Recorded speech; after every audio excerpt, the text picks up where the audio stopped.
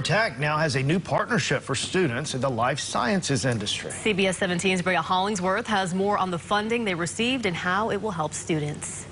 Durham Tech today announced a partnership with Novo Nordisk. It's a pharmaceutical company with locations here in Durham as well as Clayton.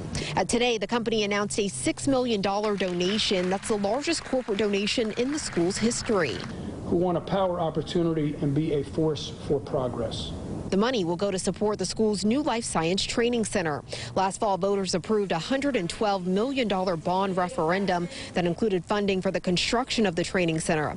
The donation will help establish a new biotechnology degree program, purchase biotechnology training equipment, and create on-site training for students. We spoke with recent graduates who say they're excited, especially because of what this could mean for jobs. I'm looking forward to some opportunities with Novo, and today it's kind of a mind-blowing experience to know what they're doing so I can further my education, hopefully with my experiences. The partnership will also allow for a Novo Nordisk employee to teach part-time at the school as well as internships and scholarships. They are planning to break ground on the new training center this spring.